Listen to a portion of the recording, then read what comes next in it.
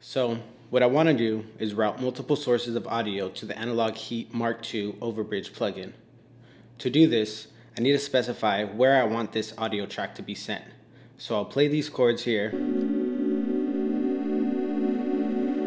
and on this audio track, click the Audio to drop-down menu.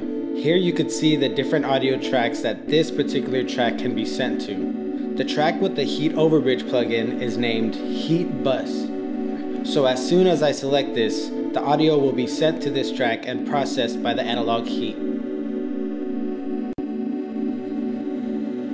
Now if we check the amp page on Analog Heat, we can see that the device is receiving the audio. And if I open up the Analog Heat Overbridge plugin, we can also see that the audio is being sent to this track right here.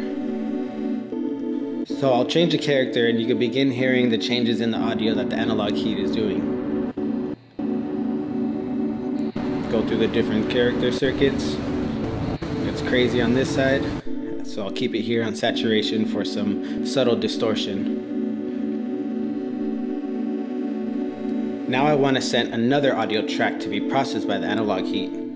So I'll play this drum break that will add some rhythm and some transient hits to trigger the envelope follower that's inside the Analog Heat. So now I'll send this drum track to the Analog Heat the same way I did with the chords track. Going to the Audio 2 and clicking Heat Bus. So now let me open up the plugin so we can look at the envelope follower. Right here. I'll also go to the envelope page on the actual device.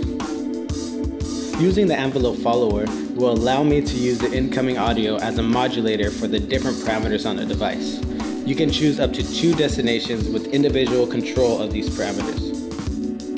As I start to bring the trigger level down and increase the envelope control signal on the device, we can start seeing the envelope being affected and hearing it as well. You get some good visual feedback on the actual device and also inside the Analog Heat plugin right here.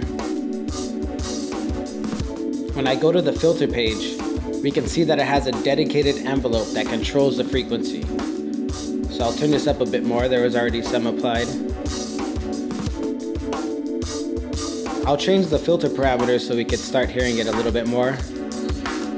Turn up the resonance, it's a bit more prominent. Nice.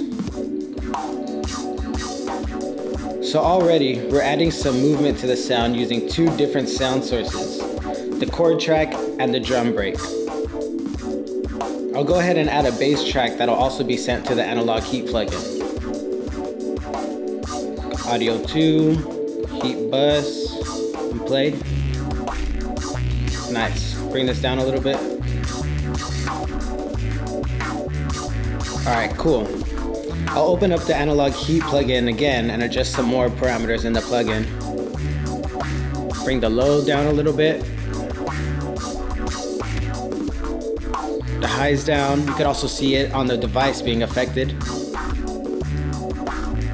I'll change the frequency on the filter. I think that's good.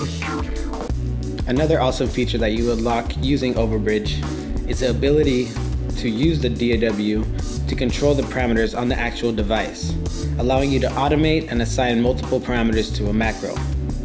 I have one set up here in Ableton, so I'll go ahead and expand this, and on macro 1, I have the filter frequency and the filter resonance assigned to this one knob.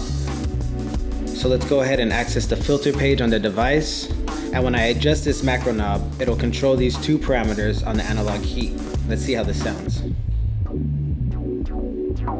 Break it up a bit.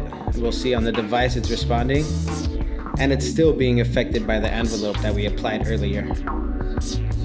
This will allow you to do things like automate and add MIDI effects to the Analog Heat parameters. These are a few ways you can implement an Analog Heat MKII into a DAW, sending multiple audio sources via USB to be processed, and access to the parameters in the plugin for expanded control of the device.